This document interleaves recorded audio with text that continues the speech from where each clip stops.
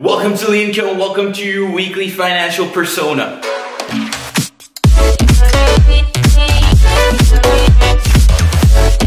Welcome to LeonCo and welcome to your weekly financial persona, and on this week's video, we'll be discussing John Mars.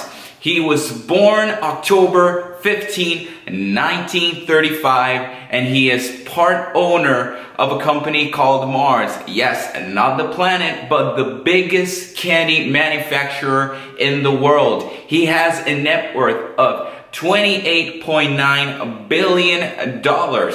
John Mars is the grandchild of founder of the Mars Candy Company, one of the biggest candy manufacturing companies in the world. In 1999, he inherited his father's share in the company and he became part owner, as well as his sister Jacqueline Mars, which we discussed on our last week's video.